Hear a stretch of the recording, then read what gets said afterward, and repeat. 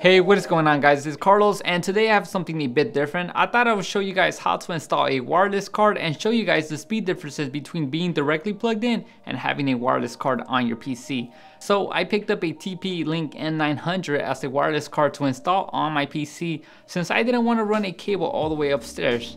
So let's go ahead and get started. So the TP-Link N900 comes in a green box, nothing fancy. All you really get is the wireless card itself, 3 antennas, a manual, a CD to install the drivers. So what you need to do first is make sure you have a screwdriver so you can take off the screws from your PC and an open PCI Express slot on your motherboard. So power off your PC, take off the side panel and locate that PCI Express slot. It should just be the smallest slot on your PC. You can tell by the way the Wi-Fi card slot looks. Now take out that bracket and line it up with your wireless card on that PCI Express slot and just press it down. That's pretty much it. It's really easy, right? But make sure it's on there all the way in, that's what she said, and then start putting back the screws to hold it in place. Put back the side panel on your PC and start putting on those antennas that came with the card. So that is pretty much the process of installing a wireless card. It's really that simple.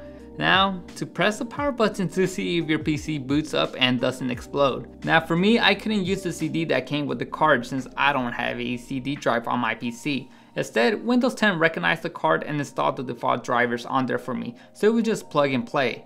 My other option would have been to download the drivers from another computer, transfer them to my PC and install them that way. Good thing Windows 10 installed them by itself. Hopefully it doesn't BSOD on me now.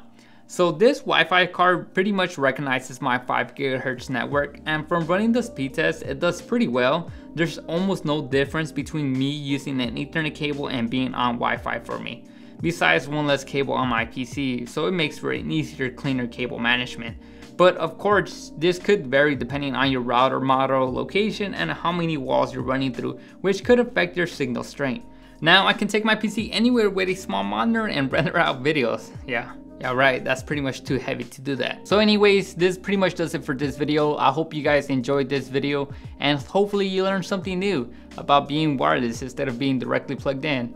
I think wireless is the better option for me since I won't have to deal with, you know, more messy cables, and I don't have to do that much cable management on my PC.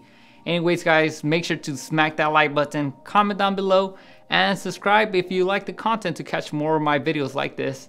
And you can also follow me on Twitter at MobileCarlos, and recently on Snapchat, the same thing, MobileCarlos. Anyways guys, thanks for watching and I'll catch you guys on the next one. See ya.